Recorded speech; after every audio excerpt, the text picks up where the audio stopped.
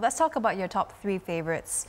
Iran, China, and Thailand. We'll talk about Iran first, and we have some pictures for you guys as well. Yeah. Well, Iran was a country which is on the one side a culture which is really generous, really hospitable. So if I cycled there into a town, people would come up to me and say like, do you have any problem? Can I help you? Can I offer you some food? Sometimes just a car ran by and it was so funny. Then a hand came out of the car with food and drinks for me as just as a stranger on the road. Look at the pictures, you know, they're all so happy to meet you. Oh yeah, that's incredible. Yeah, there was going through Iran. Yes. So this is in Iran. You also had some fantastic experiences in China too. Tell us about China. Yes. Well, China is such a big, huge country, and I came in from the west, where you have the Turkish China. Then I cycled further to the Tibetan plateau, which is on 4,000 meters altitude, and it costs a lot of energy to cycle on 4,000 meter altitude. And you know, I saw the Tibetan people living there as nomads still in a tent. I mean, back in the Netherlands, I cannot imagine how that is. And I was in between those people, and they even invite me in their tents to have a tea with me.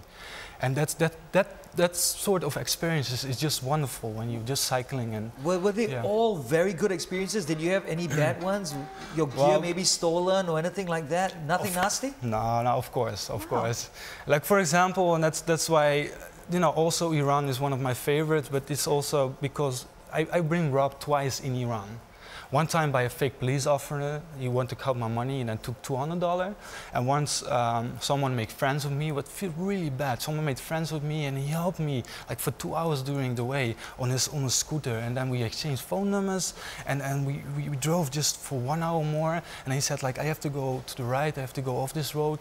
But can I please call a friend? And then, you know, I trusted the guy, so I handed over my phone. And before I knew, he was running away. And it was 55 degrees, and it was in the desert. And I was standing there with both my hands like, no, this is not happening to me, please, no. But it does happen. But it doesn't take away anything from this epic journey that you've made, and you're still very, very proud of it, isn't it? Of course, yes, of course. And I think these moments are making the journey really memorable, because you knew I was standing there in the desert. I was even crying, like, why is this happening? I didn't have energy anymore. But I kept on going, and things became better, you know. At one day, it always become better. It's not always that bad. So I just keep going, and it went, you know, better and better. And that's the whole journey. Like, it were ups and downs. That makes it incredible, intense to just cycle all that year. One quick memory or best memory of Thailand. The best memory of Thailand, I think when a woman was, I mean, I came there at a restaurant. They said like, okay, we are closed in this afternoon. So I started to cook my own omelette with my soda can, and they were amazed, and she was so impressed by this thing I did there that she proposed her daughter to marry me.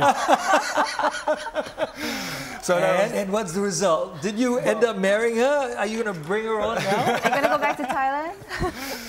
Yeah, well, yeah, it was just a really nice experience, yeah. Oh, that's incredible. Thank you so much for joining us. Incredible, 16,000 kilometers. Unbelievable. 25 countries. Yeah, exactly.